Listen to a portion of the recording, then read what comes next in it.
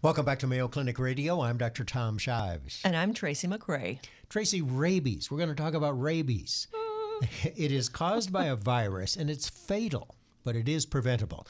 It can spread to people and pets if they are bitten by a rabid animal. And there have been multiple cases of people being bitten by rabid bats right here in the United States this year. Bitten and scratched, Bitten and even scratched. easier. What should you do if you were bitten by a bat or scratched by a bat? And what can you do to bat-proof your house? Joining us in studio to talk about rabies and bats is Mayo Clinic pediatrician Dr. Robert Jacobson. Welcome back to the program. Thanks for having me. I'm sorry for that terrifying bat picture that's behind you. People who are watching on YouTube, I turned around and saw it and just about spit out my water.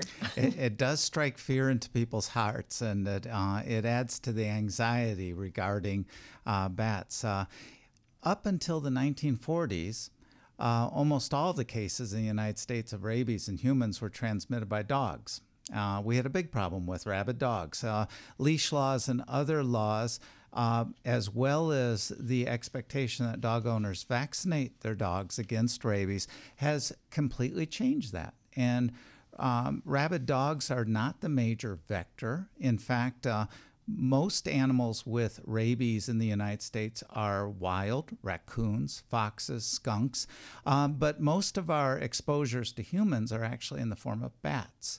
And there are things that we need to be aware of with bats, and one of the most concerning things is bat bites won't wake you up. Bat bites won't leave a mark.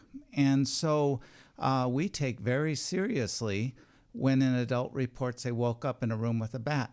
We say we need to capture that bat and test the bat, and if we can't, we need to start the rabies series to prevent you from getting rabies. Is it true that it's a scratch or a bite? Well, it's actually the saliva from the bite that gets into your bloodstream that causes rabies.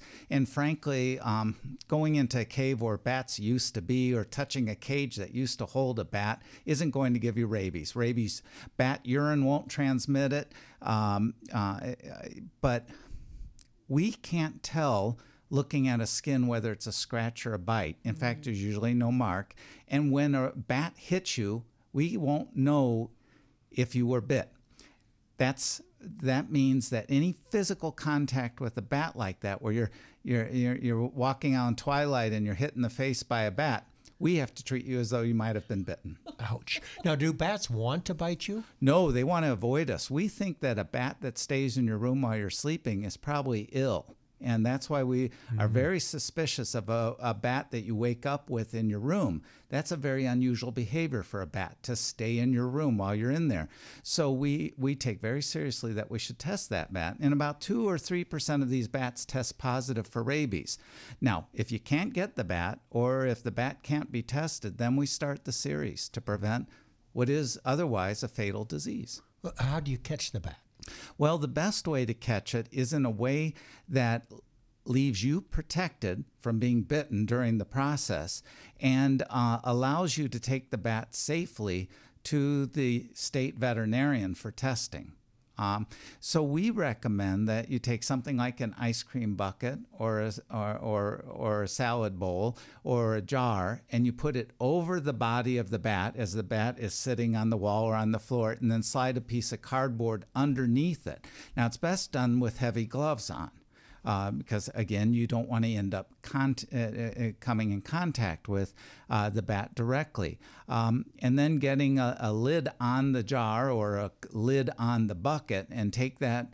Now, you can pay your veterinarian to have it go up to the state veterinarian, or you can bring it up yourself. There's instructions right on the Minnesota Department of Health website on how you manage that for us living in Minnesota.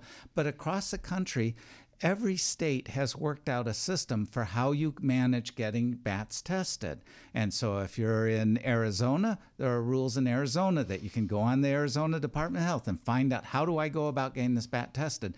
Getting the bat tested will take days, but you have days. In fact, we say that you have up to 10 days before we can start the series, that we can get the testing done. And usually it's done in 1 or 2 business days. I've used a tennis racket to get rid of a bat, but I like your technique better. Unfortunately, with the tennis racket, you might shoo the bat out of the house, but then you got to start the series. Or you might, as I recently had one of my parents do with a shovel, crush the bat and make the bat untestable. And again, you have to start the series then. And it's not just sleeping adults.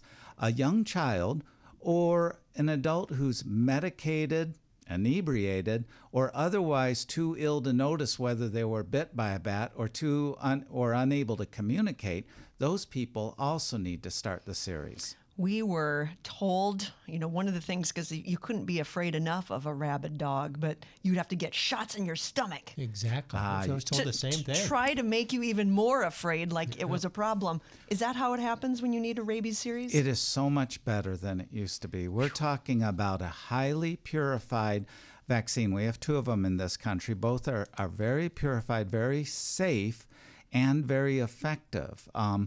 We've been using them in this country since the mid-1980s. In fact, we learned over the last 30, 40 years, you only need 4 of the doses, not 5. So if anything, it's not the 20 or 14 doses people grew up hearing. And in fact, it's no longer 5. For most of us who are immune competent, we just need 4 doses. But we also need a special immunization that's not a vaccine. It gives us antibodies called rabies immune globulin, and we get that if we had a bite, infiltrated directly into the bite. If there isn't a bite, put someplace else in our body on the first day when we're starting the vaccine series. So for most of us, it'll be 5 things. It'll be 4 rabies vaccines done over 14 days, and it'll be 1 dose of immune globulin, rabies immune globulin. Is it painful? Well, it is like any other shot. There's going to be stinging and hurting, but it is not as painful as some of the other vaccines we give, and it's certainly a lot less painful than the dog or the cat bite that you got. So I would say that it is acceptable, manageable, and we actually now go out of our way to reduce the pain with vaccines. We use vapocoolants, we use vibrating ice blocks. We'll even put a patch of numbing anesthetic on the place where we're going to give the injection and give it 30 minutes to take away the pain. So people who are scared of the pain, we have ways of dealing it to minimize that. What about the tetanus booster can keep you safe, for up to 10 years at a time? Is there a rabies booster? Well, there are for people who are occasionally at risk or persistently at risk.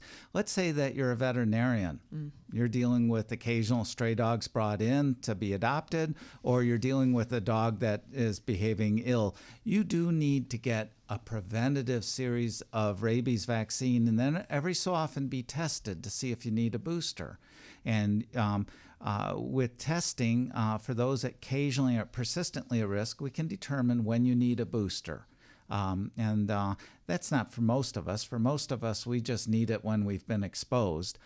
Travelers sometimes will need it when they're going away. If they're going spelunking someplace in another part of the world, they might very well need to get a preventive series of rabies vaccines. And certainly your pets need to be vaccinated, including indoor cats, right? Yes, this is important. We managed to dramatically reduce rabies in our dogs and cats by vaccinating our pets. It's not just protecting the pet against rabies, it's protecting the pet owner. And as much as you want that cat to be an indoor cat, there might be the accidental escape that leads you to have a cat that's been outdoors. And you don't want to leave your cat at risk. You don't want to leave yourself at risk. All right. There are bats with rabies in the United States and several cases of humans being bitten by rabid bats this year. Rabies is caused by a virus. It affects the nervous system, and it is fatal, but it is preventable. If you've been bitten or think you've been bitten, talk to your doctor or go to your health department website. Is that correct? Yes. Our thanks to Mayo Clinic pediatrician Dr. Robert Jacobson. Thank you very much for having me.